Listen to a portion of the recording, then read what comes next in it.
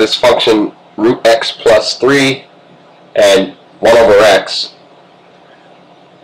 We'd like to be able to find f of g of x.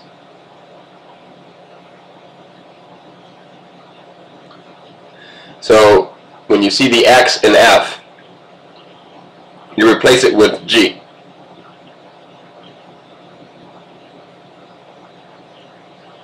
That's it. We can simplify this though. In fact, it's necessary for later steps. Let's combine, think about this as 3 over 1 and have the common denominator of x, and then multiply top and bottom by x. So we have 1 over x plus 3x over x. All this is underneath a root. And we'll write it as 1 plus 3x all over x. That's our function for f of g of x. Other way around, actually, no, let's do it all the way through.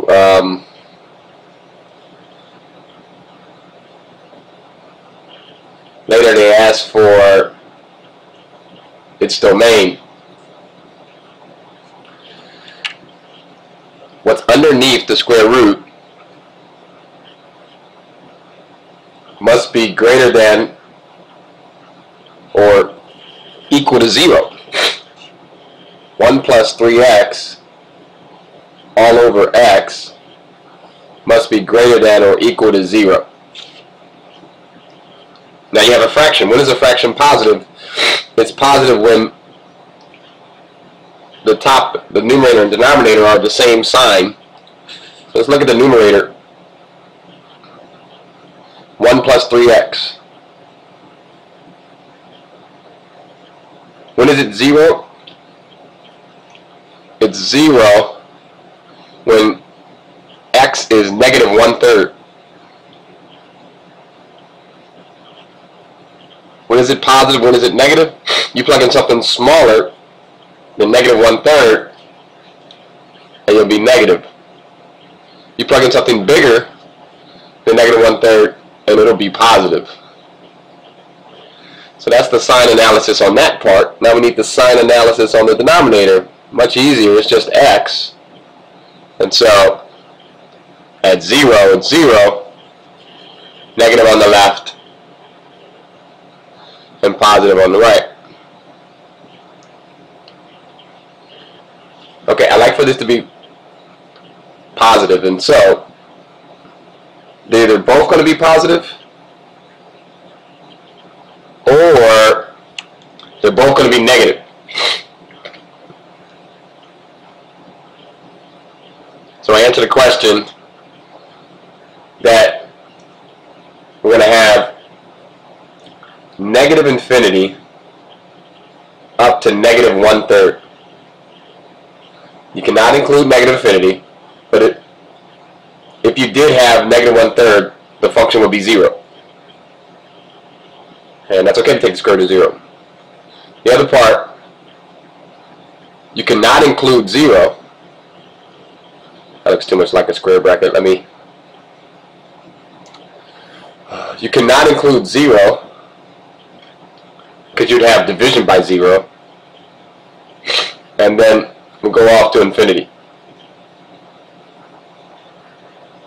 And these two get combined with the union symbol. Now the range is a much more difficult question. It's not a question that we normally ask. In fact, you really shouldn't spend too much time on it. If you have been spending time and time on this question, and it's not the smartest thing to do. I want you to spend more time on other questions. And so this is some small, minor, one part of 1 point, and in the big scheme of things, you have bigger things to worry about. But let me tell you how to find it. It comes in us trying to figure out what happens. We have these values of x that we can use. We know we can't use the guys in between, but we have to think about what happens to this function as I go off towards negative infinity. What happens to this function as I go off towards infinity? what happened to this function as I approach negative 1/3, what happened to this function as I approach 0. I actually need to get some kind of idea to find out what the y values are. Okay. Let's go back to the original version of the function, 1 over x plus 3. Okay. Now,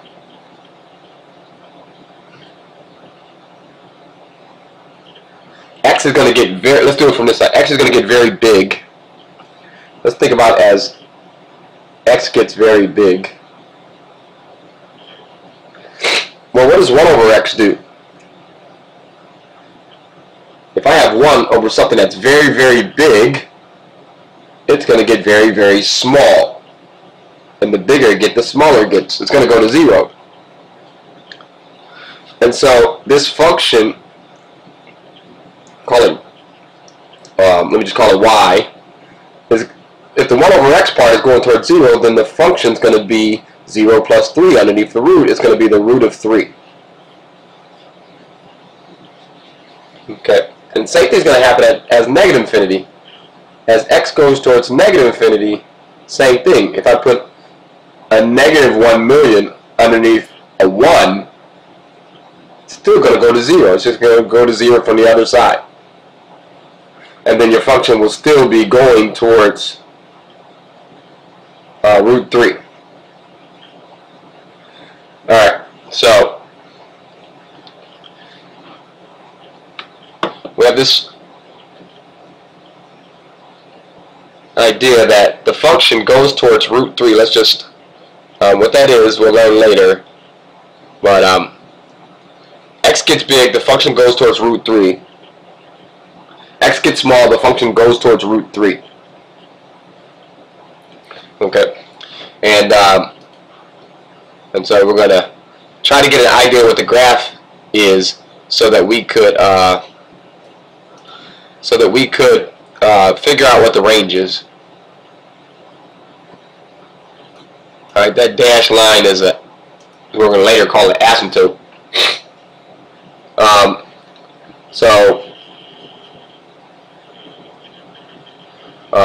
Y goes towards root 3 here. Y goes towards root 3 here. What happens as you go towards negative 1/3? Well, actually, we said that if x is negative 1/3, then the function is 0.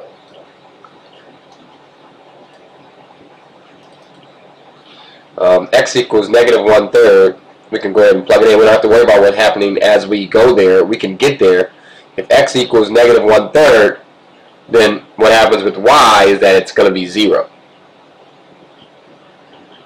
So we could just say y equals 0 there. In fact, we can go ahead and graph it. Negative 1/3. And we know that the function is exactly 0 there.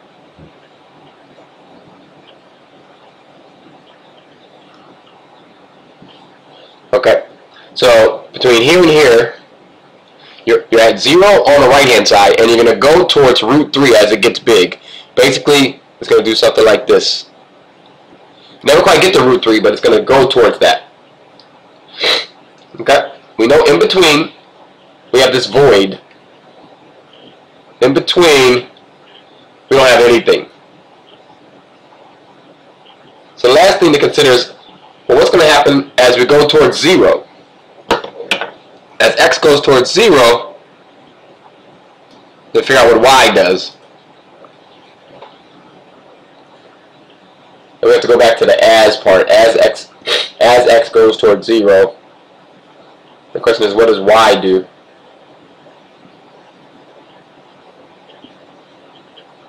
Sorry about that.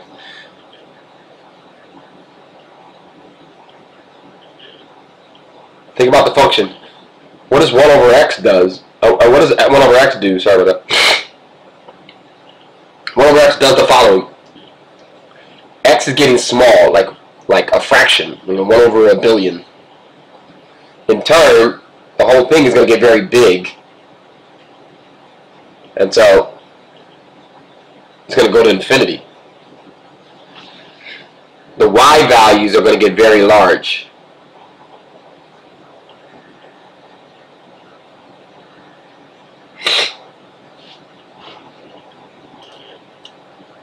And so that helps out a lot.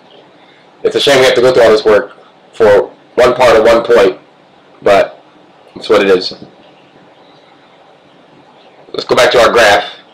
As I go towards 0, I'm going to go off to infinity.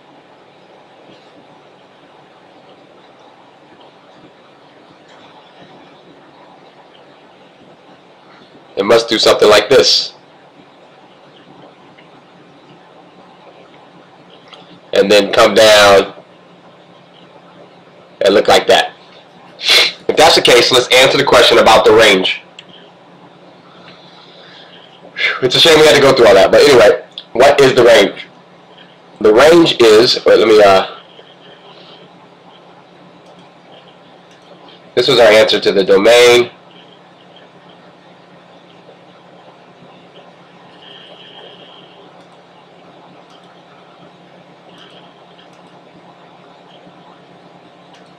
And then now we're about to answer the range.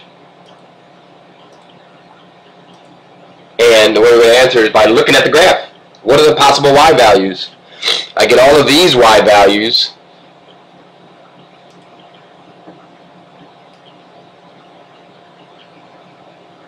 And then I get all of these y values.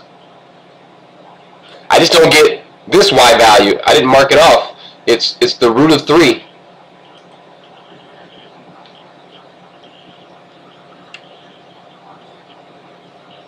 And so, here's how you report your answer. Your answer is then the y values. You go from 0 up to the root of 3. You can equal 0. You can get a y value of 0. You can not get a y value of root 3. And then you go from the root of 3 to infinity. And a union in between. And these are parentheses here. This guy's a square bracket though. And that will be your answer to the range. But like I said, it's a small part of the big picture. Spend more time on the rest of it. This is not meant for you to spend a lot of time on. Okay, great. This was question number 12, I believe. Yeah. So this is homework 1, question 12.